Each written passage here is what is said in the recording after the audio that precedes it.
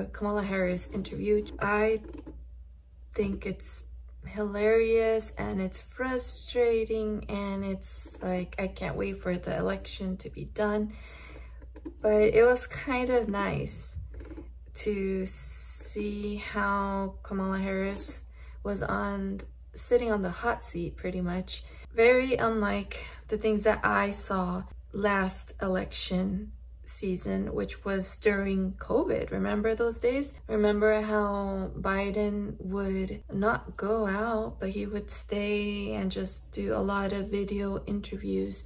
And even then, they were very like edited, very, he wouldn't talk to just anyone, as far as I remember.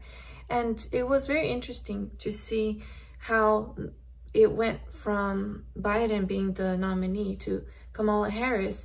And I thought they decided to go with that strategy with Biden because of his age, because of the things that he said that are inappropriate. So they wanted to like reel him in and just stay in control of the PR. But it's very interesting to see that it seems that they were using the same strategy with Kamala Harris, Vice President Kamala Harris. I thought that she was just going to bring things back to normal, and she was going to talk to just anybody. She was going to be very open with reporters. And then it isn't until recently that I think this might be one of her first interviews that she agrees to do with someone that is not going to vote for her, that is not going to be giving her softball questions. The thing that makes me feel like, oh my goodness, like this is so delicious, this is so wonderful that I get to see her like in this situation, is just because how would you feel as an American, especially someone that did not vote for Biden? How would you feel just seeing, you know, you accept it, you accept this is my president, this is my vice president, but not just, oh my goodness, look at all the laws, policies that they're pushing, right? But their approach to reporters as well, the way that they would laugh at how reporters were trying to ask Biden questions, or just the thing that I'm seeing, it's almost like, and I know I'm biased, so you can call me out on that in the comments if you want, but to me, it seems like Kamala Harris is kind of like this princess type of elite kind of, she gives me that impression.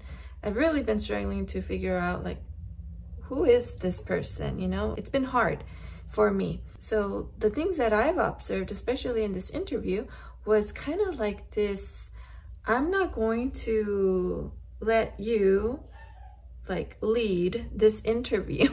I'm going to talk as long as I want. You know, I just want to be able to say everything I want. Like if it was a debate, you get your 2 minutes to answer a question or whatever. And this is an interview. This is completely different. You follow the lead of the person that is interviewing, especially if you are on their time and this is going to be on their channel. So you just kind of have to roll with it. If you didn't get to finish your answer, you just wait for the interview person to interrupt you. And then before you answer their question, you go ahead and say, let me just finish what I was saying, and then I'll answer your question. That's how I think she would have done much better on this interview if she would have taken that approach. However, I think what's going on is that she wants to come across domineering.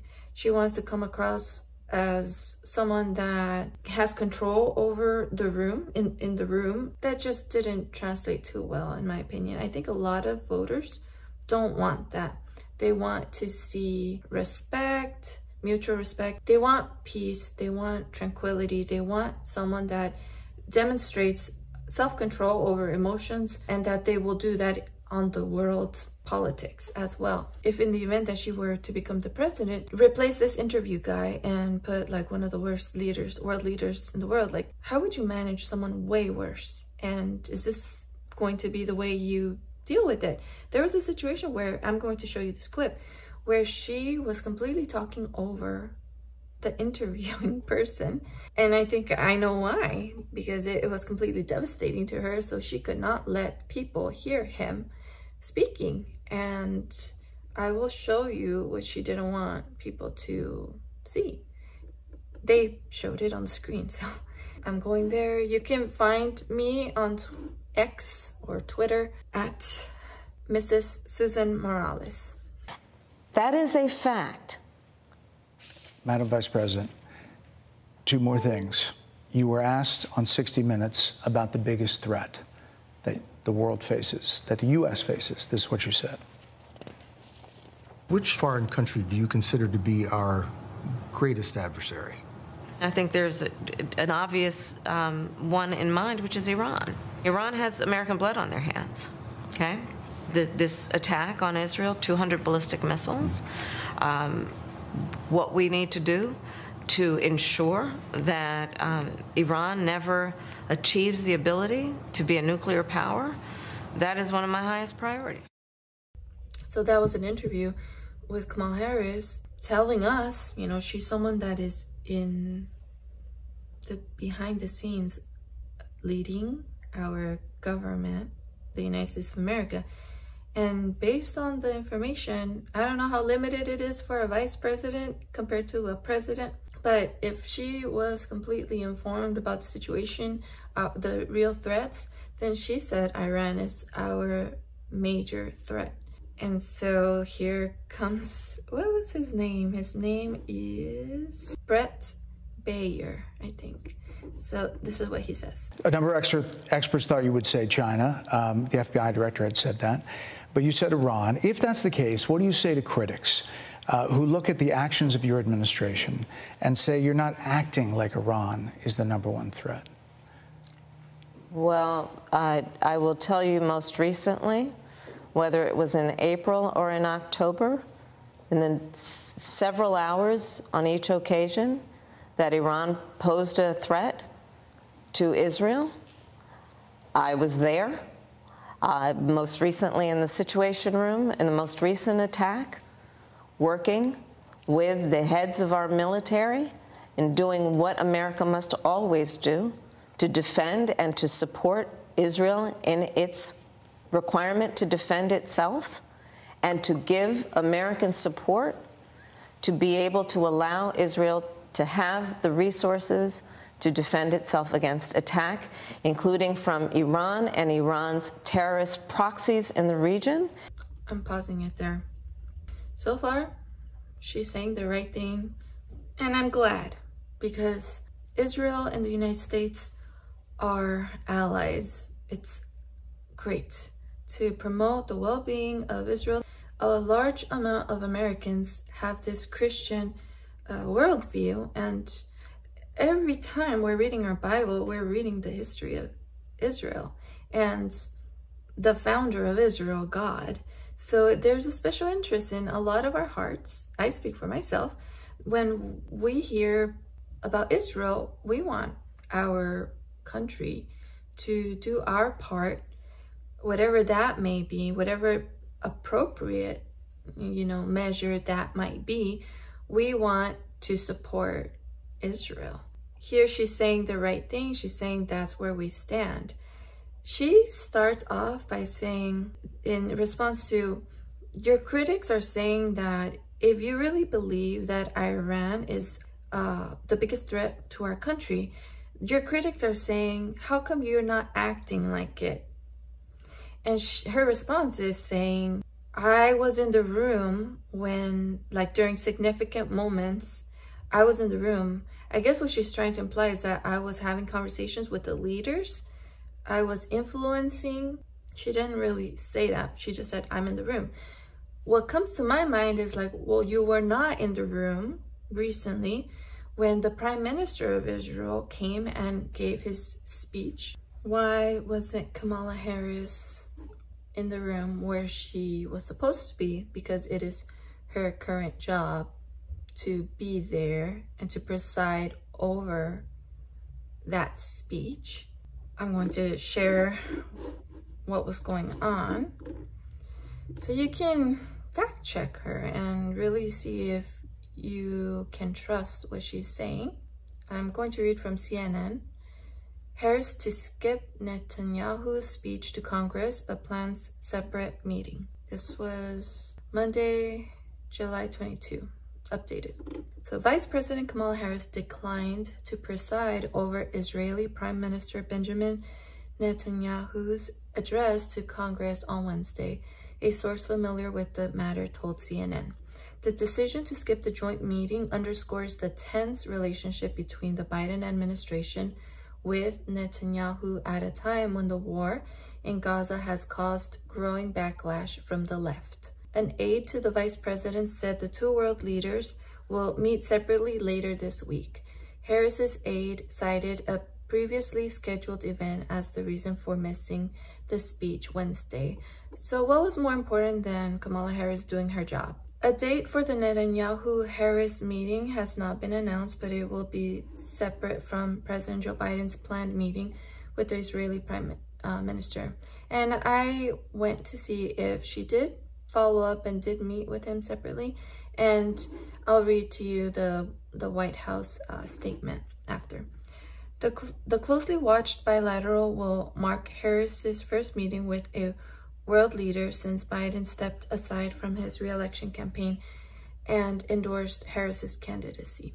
I mean, if she's thinking about her campaign, which she is, she could have used this opportunity, as I was in the room also when Netanyahu came and gave his speech.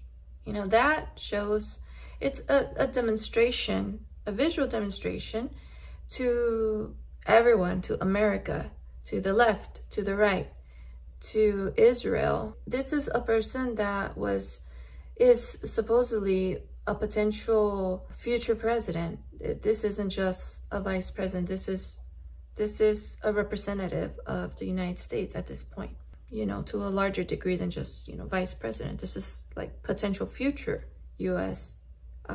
President, and where the U.S. stands or would stand when it came to Israel. And she chose to be somewhere else. So Harris is expected to continue her intensive engagement on the conflict in Gaza, the aide said, noting that she is expected to underscore a commitment to ensuring Israel can defend itself, condemn Hamas's attack on October 7, and reiterate concerns about the humanitarian situation in Gaza. So those are the talking points that she gave in the interview as well. We anticipate the vice president will convey her view that it is time for the war to end in a way where Israel is secure, all hostages are released. Yeah, that would be good.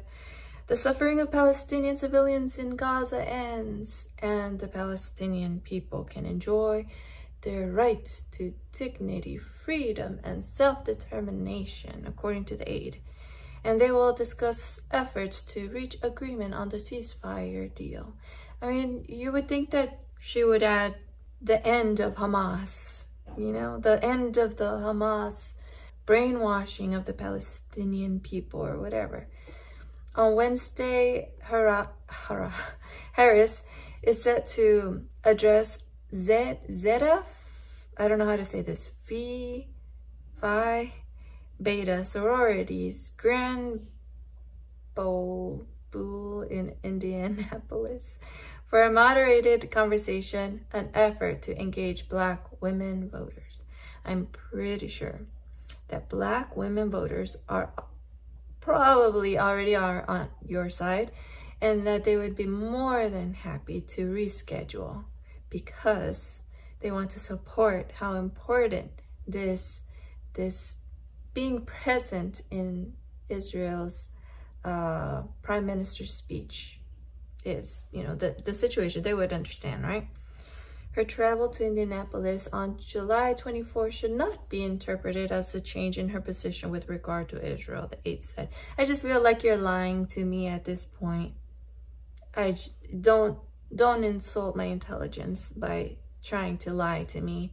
You know, I respect you more if you just tell me Kamala Harris is not on friendly terms, is not in agreement with Israel right at the moment, and so she will be skipping. And she prefers to have a separate meeting because she is not in favor of the way Israel is conducting itself. But, you know, that would mean that she would lose support from people that are definitely advocating for Israel's safety. And so she's trying not to lose the people that are all about the whole free Palestine on the left. And who knows what she actually thinks too. Maybe she believes like they do about how the whole Israel being oppressors. I don't know. Honestly, I think it's just a political game. I think she's an expert at playing the political game, and it's nothing more than a game, a power game to her. That's the impression she has given me. I'm someone that can be persuaded. If she does the right thing, I can like, oh, okay. Kind of like when the whole, the attack on Israeli civilians first happened a year ago, I was not happy with our President Biden, but the way that he came across, you know, very clear where the United States is aligned, I thought, yes, he did the right thing. And I will always give him credit for that moment. Later on, not the same Biden, but let me read to you what happened. Here we have the White House statement. Read out of Vice President Harris's meeting with Prime Minister Netanyahu of Israel. Vice President Kamala Harris today met with Prime Minister Netanyahu of Israel at the White House. The Vice President reiterated her long-standing and unwavering commitment to the security of the State of Israel and the people of Israel. They discussed the Biden-Harris administration's work to ensure Israel can defend itself from threats from Iran and Iranian-backed terrorist groups. So this is the White House. The White House is telling us Americans that there are countries, there are groups of people that are jeopardizing Israel's safety. They list them here: Iran, and not just Iran, but Iran is backing other terrorist groups. That's what they mean by proxy groups, including Hamas, Lebanese Hezbollah, or Hezbollah, however you say that, and the Houthis, and the importance of combating the rise of anti-Semitism globally. The Vice President again condemned Hamas as a brutal terrorist organization, as well as individuals associating with Hamas, noting that pro-Hamas graffiti and rhetoric is abhorrent and must not be tolerated. Good. That's like the bare minimum. I'm glad to see this written. Now, you saying it and the way you act are completely different things, right? And that's where we're going to continue the interview right now. The Vice President and the Prime Minister Netanyahu discussed developments in Gaza and the ongoing negotiations on the ceasefire and hostage release. The Vice President echoed President Biden in expressing the need to close the remaining gaps, finalize the deal as soon as possible, bring the hostages home, and reach a durable end to the war in Gaza. And so it's kind of like one of those things where you have a problem and a bunch of outside people are telling you, you need to solve your problem. Stop this problem from being in your life. And yet, you know, they just walk out that door and they don't understand the complexity of what they're talking about, how awful you feel in the situation, and they offer no solutions.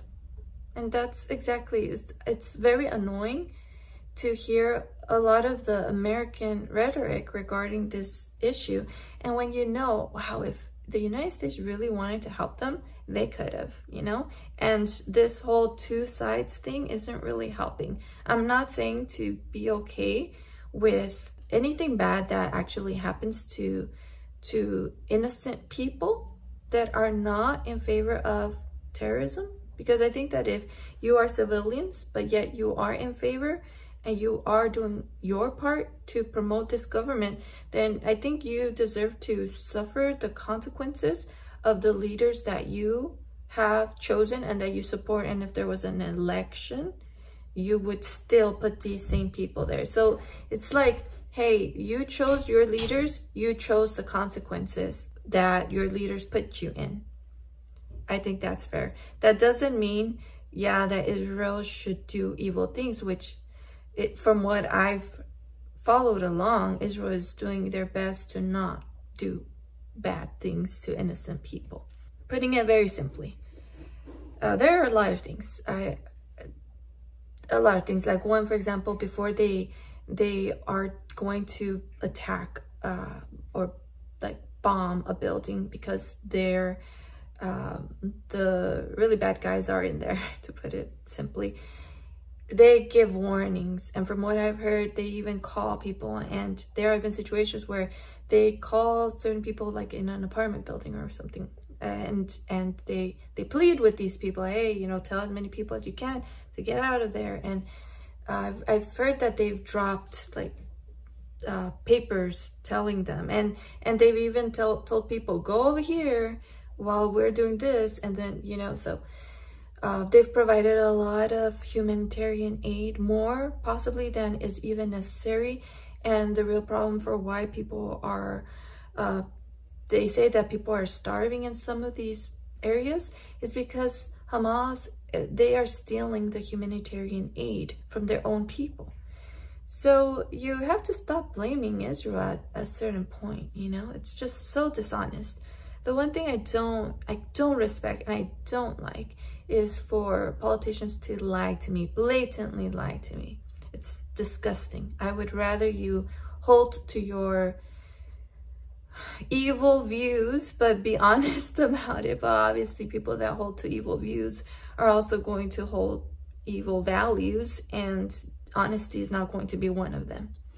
The Vice President expressed concern regarding civilian casualties and discussed the need to alleviate the humanitarian crisis in Gaza. The Vice President also expressed her concern about actions that undermine stability and security in the West Bank, such as extremist settler violence and settlement expansion.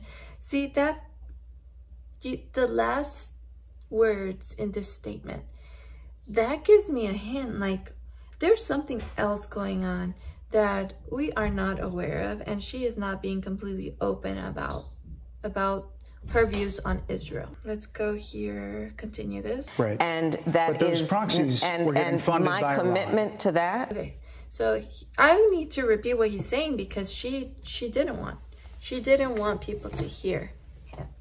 It's different, so I'm a little more comfortable. Hold on. All right, here we go. So he says, you know, those are proxy groups from Iran. Is unyielding and unwavering. She just wanted to finish her statement that her support is unyielding and unwavering. Like, really? The end, especially the end, I think I understand. Like, I've been trying to understand, who is this Kamala person? My impression is she is one of those people that in real life, they are not interested in hearing you. They are not interested in you. They are not interested in learning your thoughts, your concerns, your criticism, your constructive criticism. And they only want to be heard, and they will disrespect you, and they will talk over you, and you will be shocked. You will be shocked. Like sometimes you come across certain people and you're just shocked, because it's so counter how you are and how you would treat that person.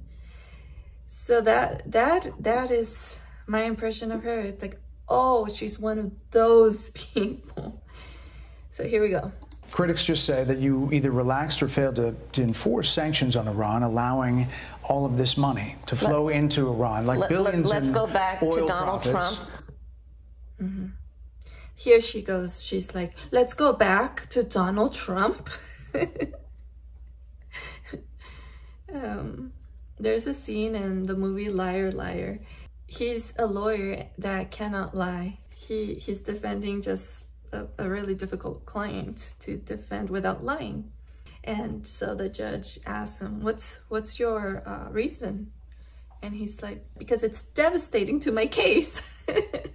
And in the same sense, she did that. He's bringing up something that she, as a public servant in the United States of America, a democracy, as she's going to say, she must answer to the people. She must answer this question. She must take accountability for her actions and say the bare minimum, like reassure people, as president, I would do this differently. And if you're not, then you're kind of telling us that you're okay with what was done and that the same can be expected. I mean, yeah, that's speculation, that's an assumption, but that's just how it is. Like, when you are appalled by something, you're going to own it. Again, values, right? No values, apparently. Okay, maybe values are power. Hold on. Who pulled out of a deal. So here is a screenshot that it says Iran oil revenue estimates in billions, and it has the estimates in billions for the years 2021 all the way to 2024. I'm pretty sure she can see it because she's been able to watch the videos that he would play on this interview. So I'm pretty sure that she saw this and she's like, well, let's go back to Donald Trump. Donald Trump. I'm very confident that the whole strategy, her team, herself, they felt very confident that they can do well in an interview at Fox, because she would just turn it around to Donald Trump, you know? And so here we go. It would have actually put Iran in check. The estimates in billions. It was during Donald Trump. Okay, before we try to listen to her, he is saying this. She didn't want you to hear this. If Iran is truly a threat to America, why were you soft on the sanctions? Why didn't you enforce? Why didn't you make it harder for Iran to do very well financially through their oil? So why are your actions not the same as your words? And why did your actions enrich our greatest threat, who did such a devastating thing to Israel? And now we find ourselves supporting this war with Israel. We have this problem in the Middle East, and we could have done something about it while you were vice president. And she's not answering that question. Instead, she wants your attention off of her and Biden, and she wants your attention on, well, Donald Trump. That's the thing that annoys me. The whole interview, I was so annoyed until I started to find it entertaining, because she started to, like, just her emotions got the best of her. She did not remain composed, and it's quite, I don't know, funny to me. Yeah, let's see what she says. That Administration go towards that the Iran. And they're both talking.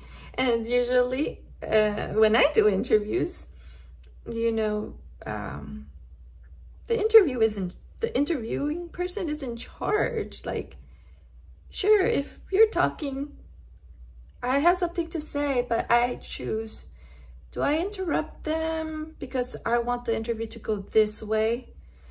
Or, you know what, I'm just going to let them finish their thought. But at some point I have to step in, and you're kind of talking too much. I kind of don't do that. I do let people talk because for my reasons. But this person was on a very, very short amount of time schedule. And she seemed to think that she was in charge of the interview. So they both are talking. When you're being interviewed and the person interviewing starts talking, hint, hint, oh, let me stop talking. And instead she talks over him. And it's funny because he's talking about, he's trying to ask her a question, and she is still trying to talk about Trump, and they both kind of pause on the word Iran. I think that was the word, right?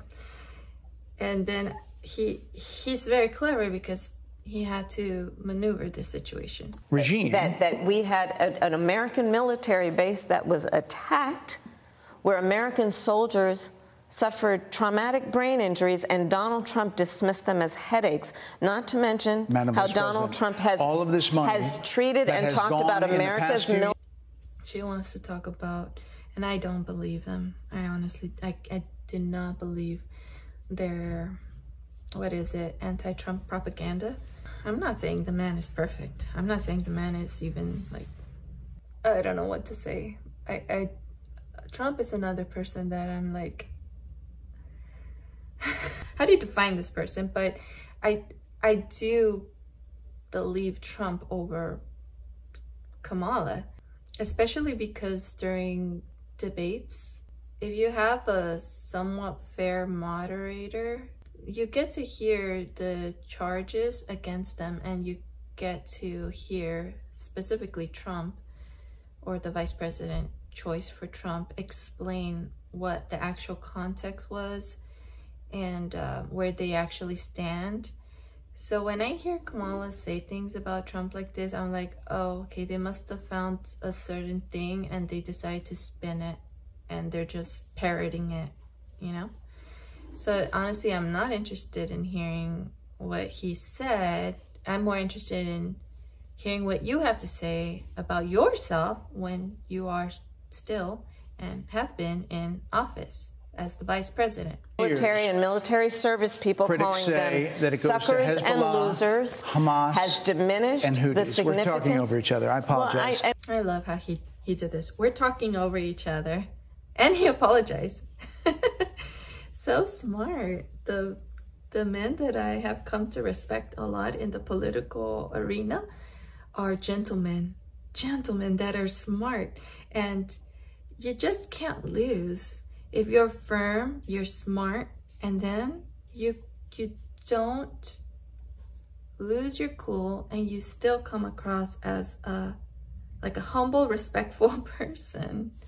And he did that. I would like that we would have a conversation that is grounded in full assessment of the facts, which includes, I think this interview is supposed to be about the choices that your viewers should be presented about this election, and the contrast is important. She's filibustering when you just talk to like take up time and reach the end of the interview and not have to answer the questions. Yes, ma'am. And on the subject of Iran, I am offering what should be an important contrast that is presented for folks to make a decision and there are critics that they feel who look at what the administration did and say and think differently. And he's like, and there are people that think differently than what you are sharing here. I mean, it continues, like the last minute, it's still like, oh my goodness. But that's what I wanted to show you, that actions speak louder than words. If we just judge by actions, Kamala Harris is not going to manage the Middle East well.